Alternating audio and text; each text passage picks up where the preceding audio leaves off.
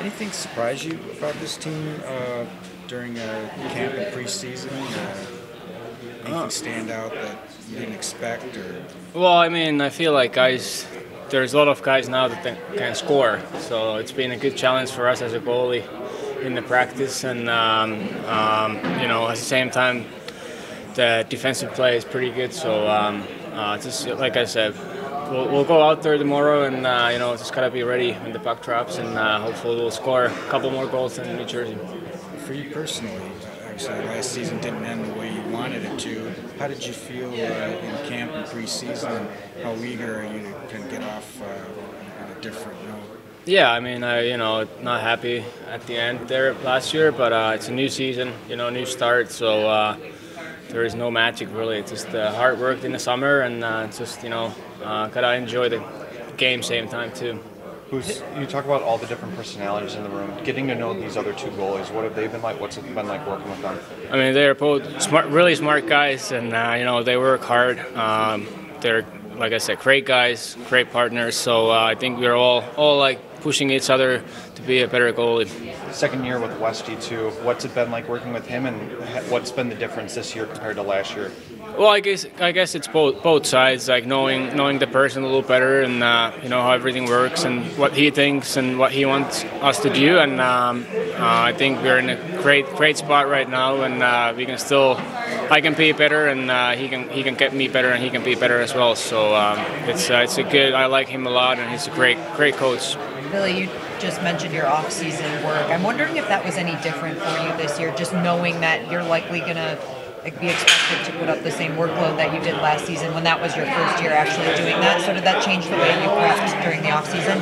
I mean, yeah, for sure. It was first time staying here in the States over summer, and we have a good strength coach Rob, and he made a good program, and just for everything that goalie needs, really, like growing hips, all that, like. So we did focus for that a little bit, but nothing like it's still the same training, like on the ice, off the ice, a little maybe new moves, but nothing like crazy different. But like I said, it was a great summer here. It's a good setup for us here, and I really enjoyed being here. You mentioned your teammates more challenging in practice with their scorers. I'm curious, Spawn, his shot, we've seen it in games, but in practices, what's it like facing that shot? Yeah, I mean, it's still, it's hard to read. It's a quick release, and he can shoot anywhere pretty much. He don't have a one certain spot where he can shoot. So he'll switch it up, and he kind of, he looks like Ovechkin out there sometimes, so. He has a great shot, and he's, like I said, one of those guys that challenge us in the practice a lot. You guys got off to a good start last year. How much does that kind of help relieve some of the pressure early on when you're not kind of battling uphill right from the start? Yeah, I mean, like I said, it's still a new season, It doesn't matter what happened last year. No, it's new season, new game. So, but I think last year it's a good thing that we got a good start, and it's we want to have the same start than last year and finish it strong all the way. Thanks, Husso. I don't know how much you talked about it a little bit the other day, Derek, but just is there a certain type of excitement level or different type of preparation for game number one? Yes, it's a reality. So much emotion goes into that game. If you win, if you lose, even though it's 82, if you flip that game out to game 41, it's a whole lot different. But there's nothing wrong with that. That's probably been sports forever. So we're no different. We're anxious about it. I love the fact we're playing a Stanley Cup contender, a team that's really on the rise, and they are good. Just watching them pack and prep, that's a really good hockey team. So it's a good challenge for us. Are they as deep as anybody in the East? It's just deep. It's just the way the pace in which they play in. You saw last year, we beat them at home. We beat them on the road early last year, and then they beat us next few times. With that game here, they overwhelmed us with pace. So that's going to be on us to get our game in order. You've kind of talked about the reality of, where you are in the playoff prediction picture, but What does a successful season look like for you? Like, how will you judge as you Yeah, go well, along? probably where we were 2/3 of last year. We want to push for it. We want to be in the fight. We want those meaningful games late, which we flirted with a little bit, 3/4 of the season, and probably get that next step. What does that look like? I don't know. You kind of kick yourself a little last year, and that magic number was 92, somewhere around there, where the previous year it was 100. And with this division, obviously we'll be beating up on each other.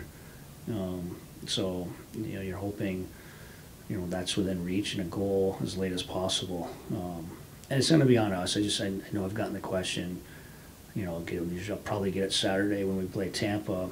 Do you see a team like that regressing, coming back? I don't. It's going to be on us catching them more than those elite 6, 7, 8 teams coming back to us. How much of a, I don't know if luxury is the right word, but just instilling confidence in having 3 goalies that you're unlikely to have to deal with what you had to deal with last year with trying to find a third guy out of somewhere? And well, I just think that's the luxury of that depth, and it burnt us a little bit last year. One, on overplaying Ville the way we had to, just the push we were talking about. We just kept going back to him. He was playing 3 and 4s. He's played 5 games in a week, 1 week, because it gave us our best chance to win. Very comfortable with all 3. And that depth there, so we had some injury last year, and our goalies in that 2 and 3 role were just going through some different things in their game. So as much as we've addressed the depth in the other positions, we also did goal. Do you know if they'll go 12 and 6 or 11 and 7? Still undecided on that, because it's a really hard decision. Whoever's not in tomorrow, whether a forward, whether one of the D, probably doesn't warrant being out, but we'd rather have these problems than the other end of it, not having enough players or players that we think are quality NHLers in the lineup. So probably be right up, maybe a post-practice decision. We'll get a skate tomorrow in New Jersey. How much is the special teams kind of? Yep, big part of it. That's a big part of it, especially early on. It's just unique in that you're able to prepare so much in your special teams. Some of those players that we find really important to our special teams will probably get the benefit of the doubt. I don't know if there's a right or wrong answer. It's a reality of where we're at, and it's a good reality. Is it any part of it looking at the opponent, or is it more like... Could be some of that, yeah, but probably not tomorrow. Not opposed, again, I've mentioned this a few times, 11 and 7 on the road. But they're a deep team. They're a really deep team, so it's just some of it will be opponent-based going forward. With Daniel Sprung, we've heard a lot about his shot. What are some of the other elements of his game that really stick to you that really excite you? Well, I give him credit. Even when we talked this summer, he wants to improve in some areas of those game wall play, his defensive play. As efficient as he was with his goal scoring, there's still a reason he wasn't getting a lot of minutes on a playoff team in Seattle. So I think he wants to be committed to some of those things away from the puck, and he's tried, and he'll continue to improve on those. So obviously the shooting, but we want to be assertive with his shot. We would love for him to get out of each game with a ton of shot attempts, but some of those other areas in his game also. With the, I'm just curious, with the 3-goal system we talked about, I'm curious, obviously you said the backups, but does it also give the luxury of, in a night when you're not going to play Ville, you don't even have to address him? Yeah. And the other thing why we're still hanging around with 3 here has been very little separation. Probably really, you guys watch camp, there's been very little separation between the 3 of them, which is a positive. Alex and James had really, really strong camps. Do you see all 3 of them getting games this month? Or? Possibly, absolutely. Derek, what was your reaction to the league's decision to not allow Pride tape this year? Yeah, that's a good question. And that's a league decision. Obviously, that's out of my hands and above my pay scale or even what I should even comment on. But I'm an all-inclusive guy. I've always been. Probably a lot of credit to my family, my upbringing. So I fully support the league mandates, but I'm a person that believes in all inclusion, always have and always will. What would your message be to, I guess, fans of the Red Wings from the community who feel disappointed by that decision? Yeah, again, that's probably not my spot to say, because some of these, it comes down to the individual at times. But again, I can't speak for the Red Wings. I don't want to speak for the Red Wings. I can speak for myself. and I've always been and always will be a very proud, all-inclusive person.